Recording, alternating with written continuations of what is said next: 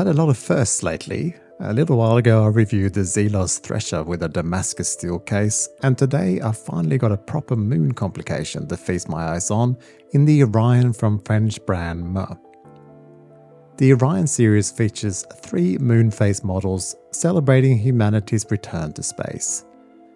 We've all seen an increase in missions to the moon lately from various nations, but the Orion spaceship through the Artemis program is designed to take astronauts to the moon and back, initially just around the moon and home, but the plan is to eventually establish a lunar base by 2027.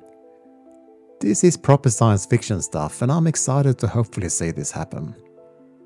The Orion watch is designed around the trajectory of the spaceship of the same name, and the model has the Celitas SW2881A Hand 1 caliber, which will be fully visible in the production model.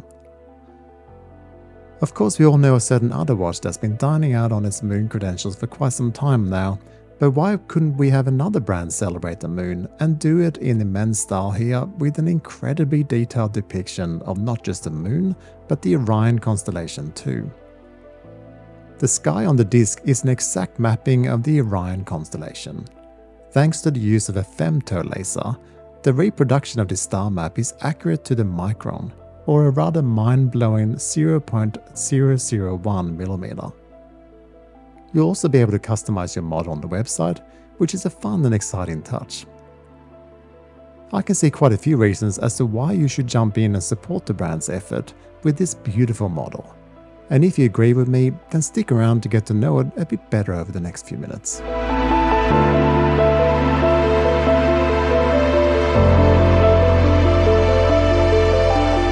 The exciting inspiration behind the watch also extends to the lovely packaging today, with an almost bookshelf-worthy box with some great artwork, which in my experience is often the case with French brands.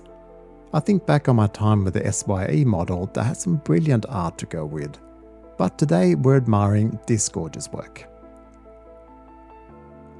The prototype is a good visual for what to expect, however I'm going to give you the updated sizes for the final model. It is exactly 38mm diameter, and the lug-to-lug is 45.8mm. Lug width is 20mm, and whilst the thickness of this model is 13.2mm, the final version with a sapphire glass to view the movement will be around 10.5mm. Weight is expected to be about 52 grams. It weighs larger than its 38mm suggests, but I'm very happy to hear that the thickness will be reduced, which will really make a big difference. The dial is, to my eyes at least, very attractive. My only initial reaction was that I wasn't in love with the steel border around the inside dial and the moon complication. But lo and behold, that will also be removed, so good to hear. At just above the 6, we find the lovely logo emphasized by a stylized hourglass, the Orion model name, and automatic in French. It makes sense obviously to have all this here at the 6th position since the upper half is already occupied. The smallish date complication will probably be easier to see with no distracting steel around it. The polished leaf hands have slivers of loom, and the seconds hand in orange matches the markers at 12, 3, 9 and the color of the model name. Now this is where it gets a little complicated. The levels you see on this prototype will also be removed, but the pattern stays the same. You might ask yourself, what is the point of sending prototypes out that will have so many changes applied, but personally I think it's absolutely fine.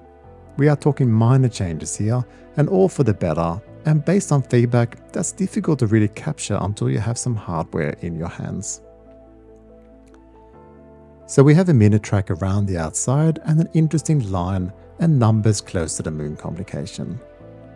In French, of course, but in English, the synodic period is the amount of time that it takes for an object to reappear at the same point in relation to 2 or more other objects.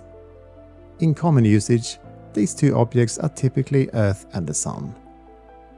The time between 2 successive oppositions of 2 successive conjunctions is also equal to the synodic period. So thank you Wikipedia for that one. It's almost impossible to read, this is so small, but I like the overall impression of various markers and the depths it adds. Speaking of, the raised and applied indices are lovely. and I'm looking forward to the final production versions that appear to be ever so slightly thinner. Okay, so the main attraction is clearly this moon. The moon disc is the result of a collaboration with AJS Production, a workshop specializing in the miniaturization of watch parts. A new printing method was developed using a laser to burn a paint-coated layer of superluminova. The stars around the moon illuminates with varying intensities in the dark, depending on the degree of burning applied.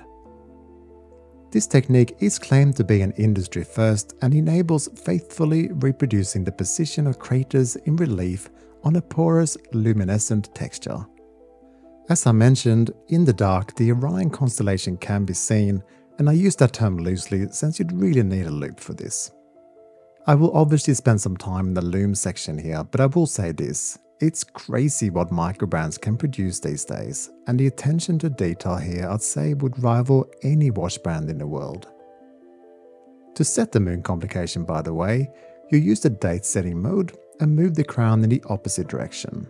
So you just set the full moon to when there is a full moon, or work out how many days until the next one and line up the edge of the moon to say 10 days away if that's the next full moon. So that's when the 1 to 29.5 days scale on the dial comes in handy.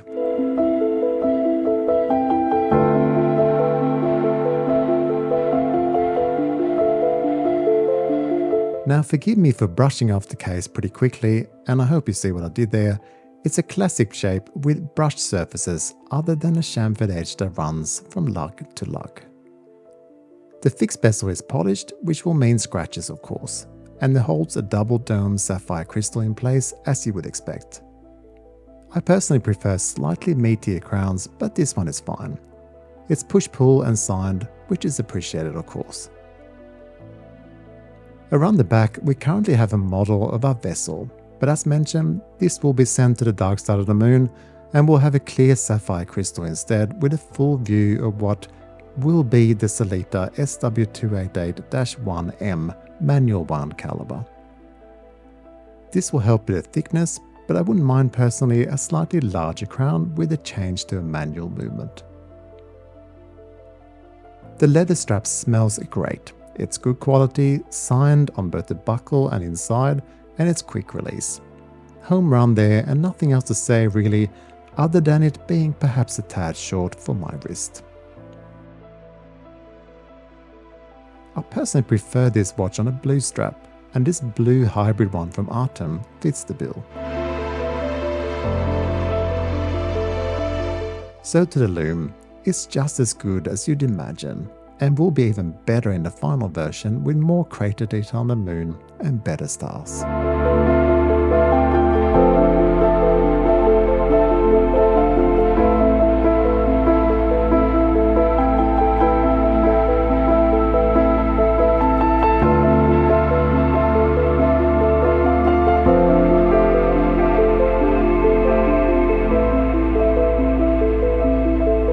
I haven't touched on the price yet, but I will now.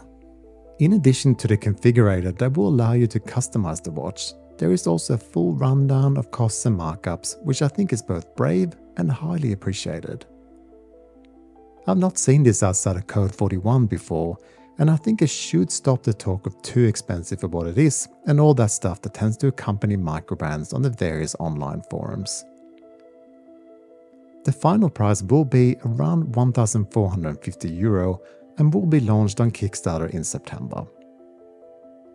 It's always harder, I've noticed, for slightly more ambitious projects to get off the ground on that platform. But what helps here is that this is not their first release, and based on that, you can be reasonably sure that delivery will take place around May 2025. As per usual, you buy the creator as much as the product, so do your own research and then decide to back this brand, which should be another lovely addition to the many fantastic microbrands out there. Thank you very much for watching, and I'll catch you next time.